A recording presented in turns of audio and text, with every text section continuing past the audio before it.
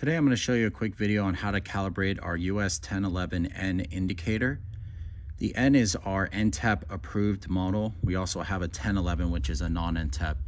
And the two procedures are different.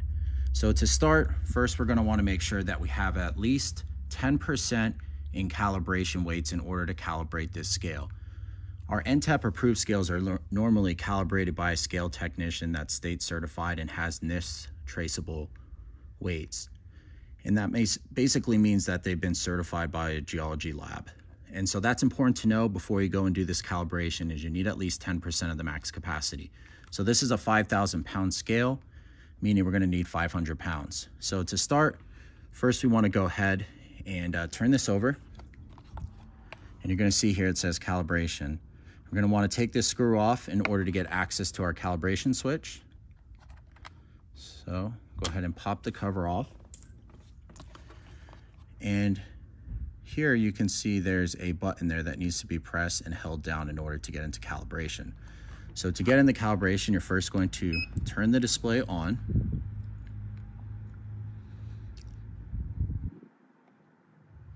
All right, and once the display is on, you're going to want to go ahead and hold this down, the button in the back.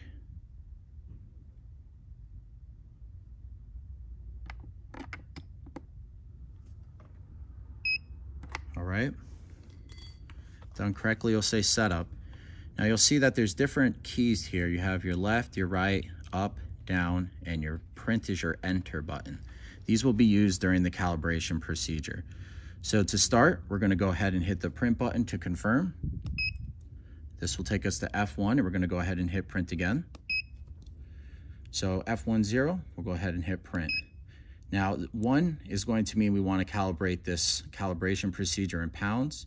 We can change this by hitting the 0 button to change it to kilograms. So for this demo, we're going to do it in pounds.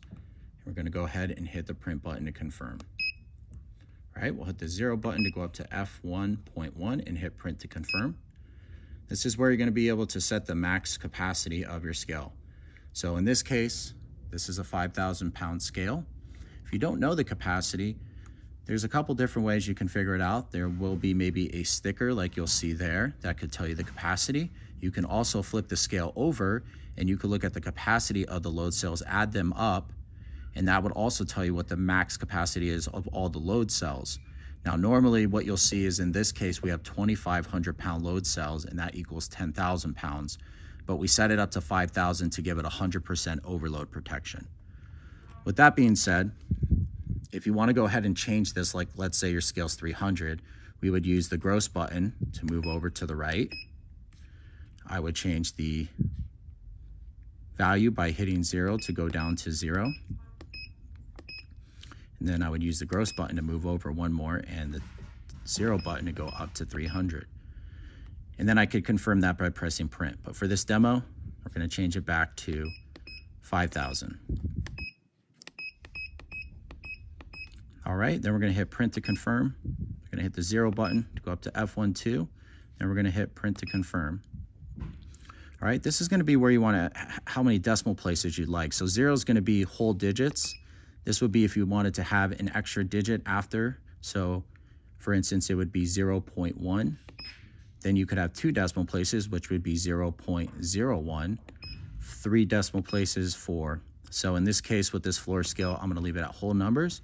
Now I'm going to go ahead and hit the print button to confirm. Then I'm going to hit the 0 button to go up to F13 and hit the print button to confirm. Now this is going to be the increments the scale counts in. So 1 pound increments, 2 pound increments, 5, 10, 20, 50. So for a floor scale, we leave it at 1 pound increments. That means it counts by 1, 2, 3, 4, 5, 2, 4, 6, 8, 10, 5, 10, 15, 20, 10, 20, 30, 40, 50. And you get the idea. So we'll leave it at 1. We'll hit print to confirm. Then we're going to hit the 0 button to go up to F14.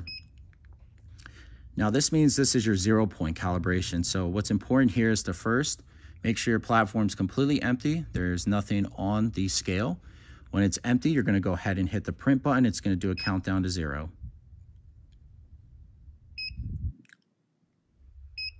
All right, then we're gonna hit the 0 button to go up to F1.5 and we're gonna hit print.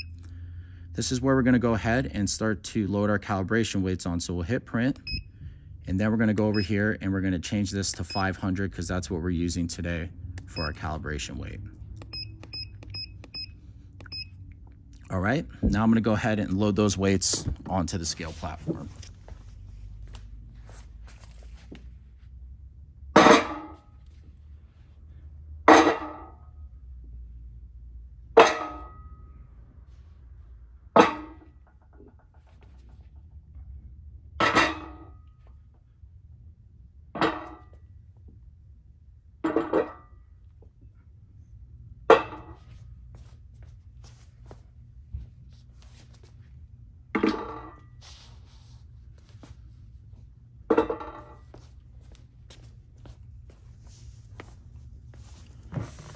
Okay, now that those are on there, we're gonna go ahead and hit print to confirm.